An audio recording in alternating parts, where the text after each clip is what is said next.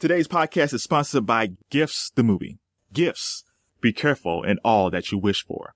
Be sure to check out the trailer at facebook.com/giftsmovie. That's facebook.com/giftsmovie. You are now experiencing the digital life with Kevin Lockett. Hey everybody, welcome to the digital life. You know, one of my favorite apps is Shazam. Thanks to this handy app, I've been able to find great new music during TV shows, movies, and especially commercials. Two of my favorite songs right now are Steve Aoki's So Freakin' and Flux Pavilion's I Can't Stop. And I found them both by using my Shazam app during commercials, not by listening to traditional radio. Prior to their recent success, the Black Keys from Akron, which is also home of this podcast, licensed their music for years to TV shows and commercials. By doing this, they not only made a living, but exposed their music to millions of TV sets across the world. Today's guest and his band are also part of his music licensing revolution. Maurice Martin is the lead singer of the Akron-Cleveland-based band Winslow. In recent years, the band has licensed their music to MTV, NASCAR, and other entities to not only build their brand, but like the Black Keys, allow their music to be heard in millions of homes across the U.S. and abroad. I had a great time talking to Maurice about music licensing, as well as the band's YouTube show, The Winslow Chronicles, and a film score he has done for a new Cleveland Browns documentary. So without further ado, here's my conversation with Maurice Martin from the band Winslow. Okay, we're talking to Maurice from the band Winslow. How are you doing today, sir? Oh, I'm great. It's a beautiful morning. I couldn't complain at all. Yeah, right before we started talking, you said you were watching reality TV. Yeah, well, I'm kind of a reality TV addict. Sure. I don't like to admit it to many people, but I don't have a choice now. Right now I'm actually watching Celebrity Wife Swap. Between that and The Real World and all these other shows, man, I get addicted. It's terrible. Yeah, I just finished up Couples Therapy. Yeah, Couples Therapy. Right. Yeah. It was lovely seeing the transformation from Flavor Flav from being a horrible, would-be boyfriend to a loving, doting father. Right, I'm sure that'll last for 2 weeks. It'll be great. Yeah. Once they leave the facility, it's like, I'm back to being Flav again. Right, it's like, we're on this climb trying to make it, and you kind of start to wonder, someday, will my life be dysfunctional enough for me to have to be on one of these TV shows? But, it's okay. I guess if you're getting a check, I guess it's not too bad. Right. I like checks. I like making money, so that's okay. Speaking of reality TV, I'm not ashamed to admit I watched the Bad Girls Club, for good or bad. And I had no idea that Winslow has songs on that show. So if I see someone getting the heck beaten out of them, your music might be playing.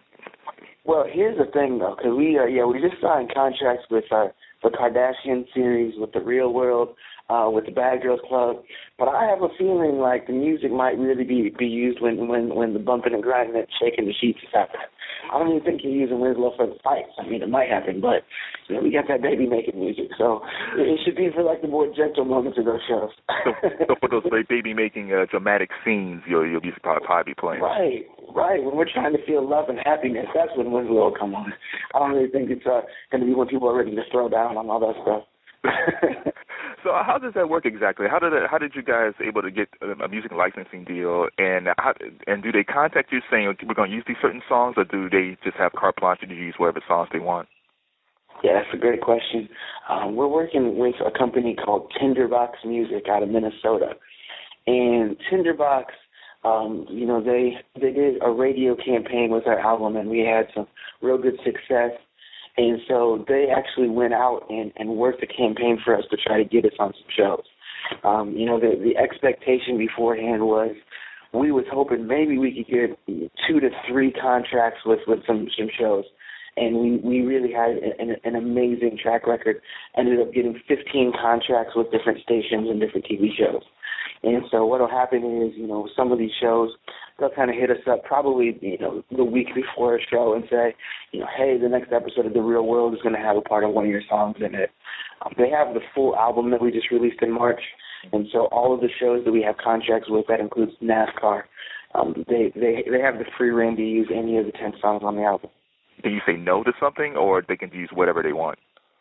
Yeah, I mean, our chance to say no already passed, honestly. So, basically, if the real world comes up to you and wants a contract, we have the ability to say, you know what, we don't believe in the show or whatever, and not sign certain contracts. So the fact that we signed all of them means we were fine with all of the different placement opportunities we had.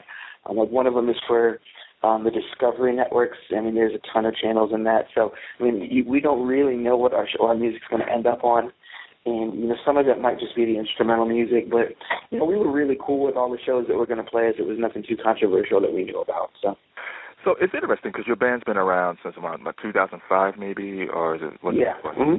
And it seems like in the beginning, whenever you start a band, I mean, you're all into the music. You want to be the best musicians possible, and you're still striving for that. But it seems like there was a sea change someplace where you guys became very business-minded. Were you always business-minded, or was there a switch someplace where you started saying, okay, maybe we need to start reaching out and doing different things as far as endorsements? That's a great question. I mean, honestly, I started being business-minded years ago. I would say, probably about 2008 when we released our first album. I mean, by then, we were already going after some endorsement deals, and we were already starting to take our business seriously. But the reality was we were a much smaller band back then. We hadn't really accomplished much yet. And so with some of the things that we were able to do, over those next few years, I think that now when we're making waves, we just can make bigger waves. Before we were getting in, a little magazine in Akron. This album we were getting in Guitar World magazine. So it's not that we weren't really taking it serious before, but I just think it's the natural growth of the band. Yeah, I was on a Twitter conversation with a guy, and I said, you know what, some of the best music I've found over the past few years has either been through TV shows or commercials. Yeah. It just seems like, especially if you don't seem to fit whatever they want to play on the radio nowadays, that's the best place to go if you have a different sound or a sound that you think should appeal to people, but then you're not getting that type of airplay. Well, and the other huge element in that, and a lot of people don't know this, but that's where the money is. The reality is, touring is expensive. To get in a van, put 5 to 6 guys in it, travel to a show, get hotels, and then at the end of the day, you're really getting paid off of, how many people are coming in. And if you're not well known, you're not making a lot of money. If you can get your music in movies or TV shows or, like you said, commercials, there's money that comes in and it's residual. But that's everybody's dream. I mean, you want to know what's the difference between us now and then? At the end of the day, we want to get to that point where we don't have to go clock in at a day job every day. And we're still there now. But, if we can get that music or that money coming in through our music, we can make those dreams come true. So I just think that that's part of the transition process is we learn what we can do to make money. It is amazing because most people don't realize who follow your band is that you guys do have day jobs. Yeah. So how we try to keep it that way. Yeah. So how do you balance that by having day jobs and you have to pay the bills, but at the same time you guys are very passionate on stage? What's practice time like for you guys? It's tough, man. Practice is intense for us. I know a lot of bands, they get together 2-3 times a week for hours at a time. We can't do that. We really can't. And so basically we practice every Tuesday night. And on Tuesday nights, it's 2 to 3 hours. But it's intense practices, and, we get into, not only the songs and songwriting, but we get into, the show itself, and this is how we need to move during the show, and this is, and we just grind as hard as we can for 2 to 3 hours every week. And, it's just, we try to look at it as when it's band time, it's band time, people put their cell phones away, and we just get focused. And, shows are hard, too. I mean, honestly, sometimes the guys from our band are, I'll give you an example. 3 weeks ago, I came from my day job. I was wearing my uniform for my day job. I pulled into the parking lot. I changed my clothes, and we performed in front of, I couldn't tell you how many people were in the crowd. It was probably at least 2,000 to 3,000 people. And, I mean, we're talking in the car. The crowd's already there, and I'm changing. It's tough sometimes, but, we kind of just keep each other focused. One of the things I enjoy about you guys is your use of social media, including the Winslow Chronicles. Yeah. And it's almost like watching House of Cards, where it's like you watch it's like, oh no, the never episode won't be on for another year. But it's interesting just because you get to see how you guys are, how you interact with each other. But the one thing I know is there's a lot of great music in the video, but also a lot of eating. Yeah, we are a band who loves food. Like, you have no idea. And the funny thing is, we just released our the newest episode, and there was a whole scene of us just eating, and we ended up cutting out one of the food scenes because it was too long. Anytime we're together, we gotta break bread, sit down, have a meal, and just have way too much fun. So yes, we are a band who loves food. If anybody out there wants to make Winslow some sandwiches, we are open to it. So what was it like being at South by Southwest? Because that's your first time there, right? Yeah, it was absolutely incredible. A quick story about it. The first night we got there, we met with our PR company, and took care of business. Day 2 was our first show. And so if you watch the Chronicles, you see everything leading up to the first show, but you don't see the footage. Mm-hmm. Well, the reason is, we went into this venue we were playing at on the first day, and there was like 3 people inside of the venue, and the band didn't even fit on the stage. Mm. So, I mean, if you can imagine that, you're going, we just drove 24 hours. We don't fit on the stage, and there's 3 people in the room. This was a waste of a drive, and we were all kind of demoralized. And so, long story short, the set starts, and we were like, hey, we're here. Let's just throw down. And as we start playing, people just start filtering into this room we're playing in. And it's like, oh, there's 10 people, then there's 20, then there's 30, and people are in there and they're dancing. And we were like, whoa. I mean, that's the kind of moment you have where, we weren't in front of 10,000 people or 5,000 people, but it didn't matter. And that's really the show. I wish we would have been able to capture with that Chronicles episode. But it's South by Southwest. It was an incredible experience for us. We met a lot of amazing people down there and just got a chance to spread the music, and that's what it's all about. What's the biggest thing that you gained from interacting with different people in the bands down there? Just different people's stories. You're trying to find out, what are you guys doing? How are you touring the way you are? Or, you try to gauge yourself. Are we where we need to be, or do we have a bunch of stuff we got to take care of and fix? And so that's really it. Just kind of using it as a measuring tool, and that's really what we did. Now, your band, for most people who don't know, you're a great band just because you combine rock and soul. And the other day I was in a record exchange, or the exchange, whatever they call it nowadays, and I picked up Prince's 1999 for $1, which is blasphemy. Oh. Yeah, it's blasphemy. But, hey, it's a good buy. Right. But it still amazes me that back then, 30 years ago, you could combine rock and R&B, and no problem. It would be played on the radio, pop and R&B stations. And even 20 years ago, bands like Mick Addition or Tony, and even in recent years like Bruno Mars and Maroon 5, early Maroon 5. But, but the one thing, being a still relatively new band, even though you've been around for a while, you're still fighting being put in a box. How frustrating is that? Because the paradigm of rock and soul can work. Yeah, it's a confusing world. I'll be totally honest with you. When you're an artist, when you're a musician, everybody says to you, learn how to make music that is truly unique. Learn how to make music that nobody out there is doing. I think that's the message we get. But the reality is, if you really make music that is, unique in its presentation, that combines things maybe in a way that nobody else is combining them, it's a blessing and a curse. When you were talking about our corporate sponsorships and stuff, in some ways, the music we make is really, really desirable to corporate America.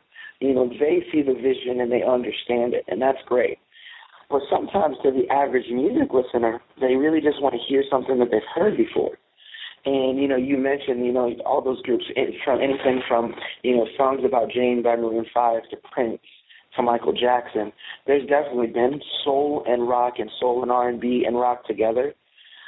But because we don't sound just like Prince or just like MJ or just like Maroon 5, I think that sometimes the consumer, the actual people listening to the albums, are hesitant about, what the heck is this? I don't know what to call it. Maybe I shouldn't buy it. It's tough. It makes things really hard for us, and we try to just stay true to who we are. We're not gonna force certain music genres or write an album that sounds like something because somebody wants us to.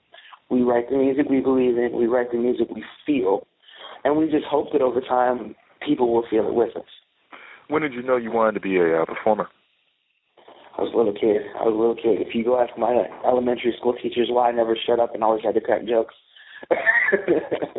Yeah, when I was tiny, I didn't know if it was going to be more in the acting world or more in the music world. But by the time I reached high school, or even junior high, music just has always resonated with me.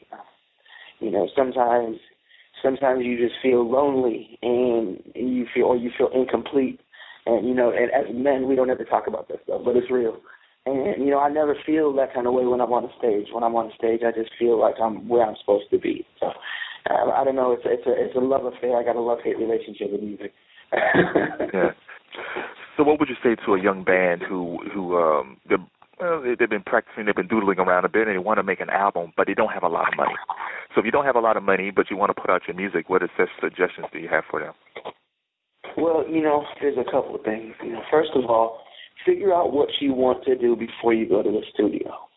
A lot of bands, they're like, well, we'll go to the studio and then we'll figure out how we want to play the song. That is the exact opposite of what you should do if you're a band on a budget. So, to give you kind of an example of what Winslow did, we sat down and we actually dissected and changed all of our songs before we went to the studio. So, you could even check out an iPhone. We took out our phones and we recorded ourselves playing a song, and then we said, okay, if we wanted to try to get this song to be better, what changes would we make? We wrote the changes down. We started practicing. We practiced to a metronome, so the drummer had a click track in his ears. So by the time we hit the studio, we already knew exactly what parts we were going to play in each part of every song. Therefore, like you're going to go faster. You're not going to be wasting a lot of time, so it's going to keep your cost low.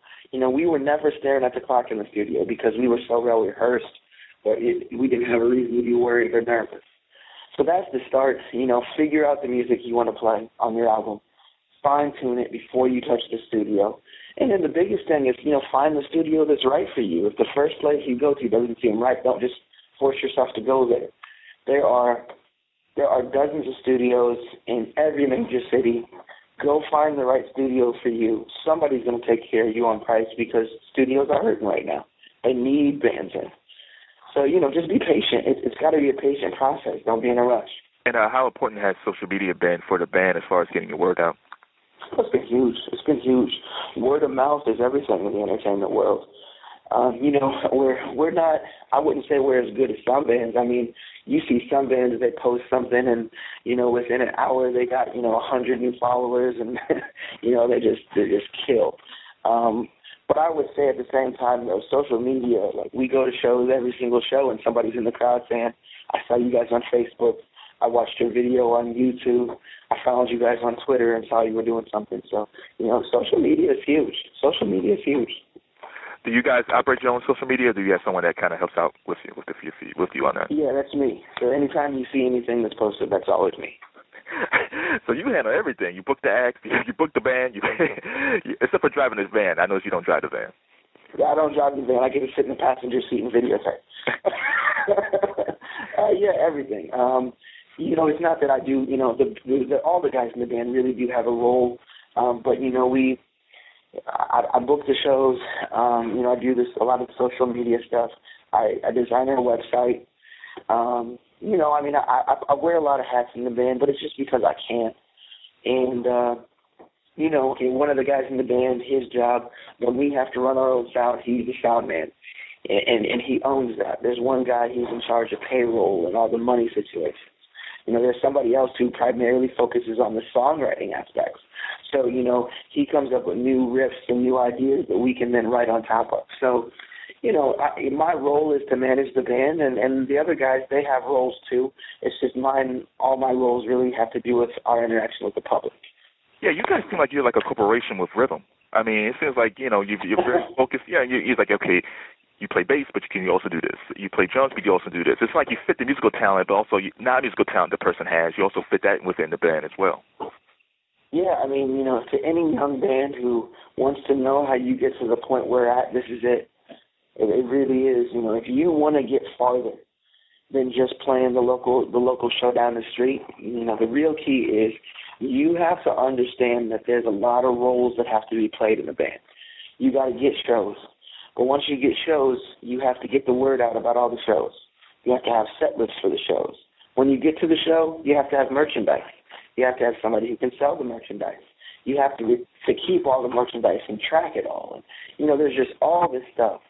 And so either you have to find somebody who's willing to come in and be a manager and manage you and do a lot of that stuff for you, or you got to work together as a team and you got to put those pieces together.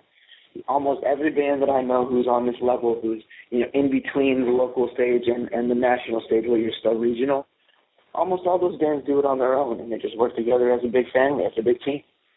And I like the fact how you guys work with a lot of local companies in Akron and Cleveland.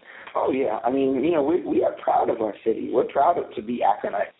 And we're proud to be from Cleveland. I mean, because at the end of the day, Cleveland Akron is really the same. It's the same thing, even though people don't want to acknowledge it. So, right. You know, we're one of the big projects we're working on right now is that we're a part of the movie that's coming out called Red Right 88, which is a Cleveland sports movie. I mean, we were, like, thrilled to be asked to be a part of that because, like, we feel like we embody what it is to be from Cleveland. Like, we've felt the pains of being from Cleveland and the excitement and the joy and all that stuff. And so, you know, there's some beautiful companies out there, you know, from Akron and from Cleveland that from making clothes to making instruments to doing everything. And so why not rep our city? Why not say, hey, you know what, I don't need to go to New York to get this. I'm going to go to Akron to get it because this is where we're from. And that's really our foundation and what we believe. For Red Right 88, are you just adding music to it, or are you adding music and scoring it? Oh, great question. So basically, we're doing music for it. So right now, we're actually working on the title track of the movie. And so our last practice, actually, it was just hours of running a tune that we're about to try to get approved for that movie. But I personally am also the assistant music supervisor for the movie. So I'm going to be helping put together the actual acts that will be a part of the movie, picking the songs, you know, picking the right moments for the right parts of the script and everything. So, you know, we're playing a pretty big role in this film, actually. Yeah, it kind of go back to what we were talking about before. As far as a musician, you can get your music anywhere. You don't have to be on MTV or be the hottest video on YouTube. If you're a musician and you know your craft, your music can be anywhere, anytime. Absolutely. I keep taking it back to young musicians and things that people should be looking for and trying to accomplish. You have to think outside of the box. You know, the only way that you can make it big is to have music on the radio. That's not really reality anymore. You know, our band, we get played some on the radio, and we've got some love from some stations across the country, and I'm not saying we haven't, but our real bread and butter has nothing to do with the radio. And so, you know, if you can find your place and find, you know, where you fit in, that's the key. That's the key to success. All right, so let's wrap up doing rapid-fire questions. Sure. First question, the name Winslow. Was the band named after Keller Winslow Jr., Eddie Winslow from Family Matters, Michael Winslow from the Police Academy movies, or none of the above? One of them that I will not reveal. I didn't expect that one, but that's cool. It's one of them. My answer should have just been yes. It could have been, but, you know, I like your answer. That's fine. What has been Winslow's most memorable performance? Opening for Robert Randolph at the House of Blues back in 2010. Wow, what was that like? Unbelievable. If you've ever seen Robert Randolph, that band absolutely throws down. They were friendly. They were cool as heck. And I don't know, it was just one of those magic shows you never forget. All right. Have you met Zoe Saldana yet? I have not met Zoe. I'm still working on it. If you meet her before I do, let her know I'm looking and I'm ready. Yes, if I meet her before you do, you might not get to her.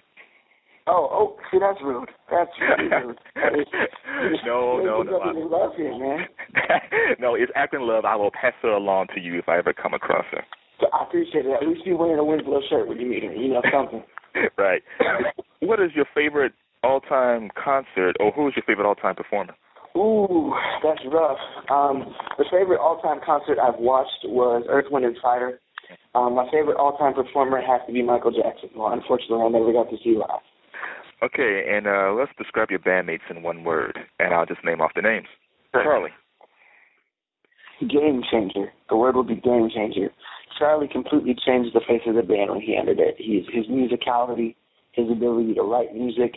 I mean, Charlie is the most unbelievable musician we've had in the band. And if you dig our new album, you got to give a whole lot of credit to Charlie because his innovation really made a difference in where our album went to. Curtis. No longer with us. Curtis actually left the band. Curtis was one of the original members, and he decided he wanted to go back to school and start pursuing some non-music things. So, Curtis, I would say for a long time, the backbone of the band. We miss him. We love him to death. There was no big fights or anything like that, but the answer is no longer with us. Oh, so who replaced Curtis? We don't have a replacement right now, so we're holding some auditions, but at the same time, we're cool with playing as a 5-piece, and if we find the right person, great, and if not, we're just going to keep rolling without it. Okay. Matt. Smooth. You listen to Winslow, there's this element of sexiness and sensuality that comes from his saxophone. Smooth, man. He brings the smooth part of our sound. Jesse. So heartbeat of the band, man. Jesse plays with this passion. If you get a chance to go see a Winslow show, you see that he holds back. I mean, the things that man can play are unreal, but he keeps it in the pocket till he's ready. He plays these just amazing fills. He just brings life to the music, man. So he's the heart and soul. Danny. Firecracker. Man, Danny's just young, energetic, passionate. We're all sitting there bored when we first get to practice, and Danny walks in, and everybody's laughing the moment he's there. There is this energy that Danny brings, whether it's on the stage or in a rehearsal or in a writing session, that is really, really cool. And, he keeps us all going, and that's something we appreciate. He's like the firecracker. And finally, Maurice. Leader. It's like you said, I do a little bit of everything. So, I do a lot of the writing with the band. I do all the business stuff in the background, and I think I'm a motivator. We go through periods as a band, just like you do with anything in life. Sometimes we feel like we're on top of the world, and other times we're kind of feeling lost and, what's next and what do we have to do with the next thing. And I think I keep people moving in the right direction. And so, I just try to be a leader.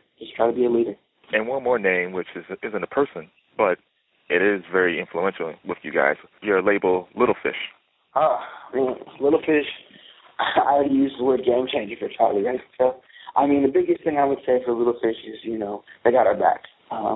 Larry from the label is really invested in us from an emotional standpoint, and they're out there trying to talk to, labels in different countries and, different music venues. They're trying to see how we can open more doors. And I think that if we get to some of the places we're trying to get, we're going to have to look to the day we find with Little Fish as something that really jump-started that for us, because they're helping open some doors, and I think it's just going to keep happening. And the thing about Little Fish is you've got all these opportunities, and Little Fish is based in Cleveland. Oh, yeah. And, some people laughed about it. They're saying, well, are you guys going to get signed again? Yeah, we're in contracts negotiations. Well, who is? Little Fish Records out of Cleveland. Hold on, you're not talking to a major label? No, we're not. But here's the reality. They took care of getting us an album. They got a Grammy-nominated engineer to mix part of our album. They got, our stuff mastered by one of the best, mastering houses in the country. They paid for the PR company that got us into Guitar World magazine, Modern Drummer magazine, Bass Musicians magazine. These doors that we're seeing open, even the stuff we talked about with Tinderbox and getting into, MTV and VH1 and Discovery Networks and NASCAR and E. That's all stuff that Little Fish, if they're not there, we don't accomplish those things because we couldn't pay for it on our own. So, they're out of Cleveland, but they're making a difference for us. Well, Maurice, thanks for the conversation. If people want to check out Winslow, where can they go? You can find us all over the web, winslowsoul.com. If you find me on Instagram, you can find me at Winslow Soul, Twitter at Winslow Soul. Basically, anywhere you think of at Winslow Soul, you'll probably be able to find us. All right. Well, Maurice, thank you very much, and good luck to everything that you guys do. Oh, thank you so much. We just, we appreciate you having us on and, giving us a chance to have a voice. So thank you so much. I'd like to thank Maurice from the band Winslow for being a great guest on The Digital Life. You can follow the band at winslowsoul.com and be sure to follow them on Twitter, YouTube, and MySpace using Winslow Soul. And also be sure to check out their albums on Amazon and iTunes. Also go to soundcloud.com/Kevin Lockett, where you can hear an extra bonus clip from my talk with Maurice. So check that out, all right? As always, go to digitalkev.com for past shows. Before I go, I have a Twitter question for you. Tweet me at Kevin Lockett and tell me, where do you find new music? Is it the radio, YouTube, Pandora, Spotify? Tweet me at Kevin Lockett using the hashtag MyMusic. That's the hashtag MyMusic. And tell me, where do you find your music? All right, everybody. It's The Digital Life. I'm Kevin Lockett, and I'm out. The Digital Life with Kevin Lockett.